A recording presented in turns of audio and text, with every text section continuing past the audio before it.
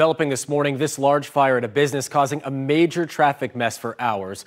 Crews fought the flames just down the street from Camping World Stadium, where 63,000 people were gathered for a sold-out soccer match. Emily McLeod is live in downtown Orlando for us. And Emily, this is not the first time that building has caught fire. Yep, that's right. Orlando Fire Chief Charlie Salazar tells us that there have been 2 other times this business has caught fire. But not only were firefighters and police dealing with that intense fire, they were also dealing with crowd control as thousands of people were let out of a sold-out soccer game at Camping World Stadium. Now, about 63,000 people were at that soccer game last night. Cars were parked all over the street, and some were even prevented from getting to their cars while crews fought the fire. Chief Salazar says this was a 2-alarm fire. When a roof collapsed, that's when they struck that second alarm.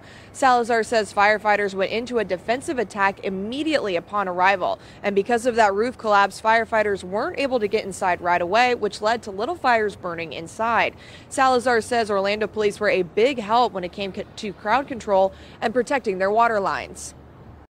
It would have been really chaotic without police help. So I think because this was a large event to begin with, a sport event, there was already lots of police officers on site.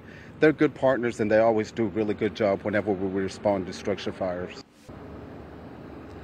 Chief Salazar says they were able to knock down the fire pretty quickly, but as of right now, we don't know the cause of this fire or what materials may have been inside the business that caught fire. Now, last night, Salazar said it would probably be today that an inspector could get inside when it's light outside. So as soon as we get more details about this fire, we'll be sure to bring them to you. For now, reporting live in downtown Orlando, I'm Emily McLeod, Getting Results, News 6.